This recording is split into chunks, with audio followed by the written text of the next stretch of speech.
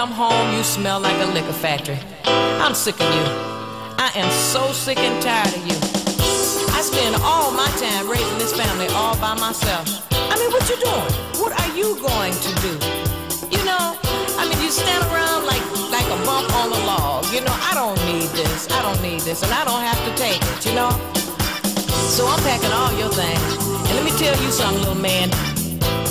Don't you complain not one bit if your shirts ain't folded right, okay?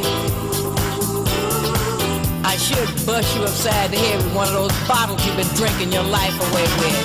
But no, don't let it be said that I do anything like that. I just want you to go. That's all.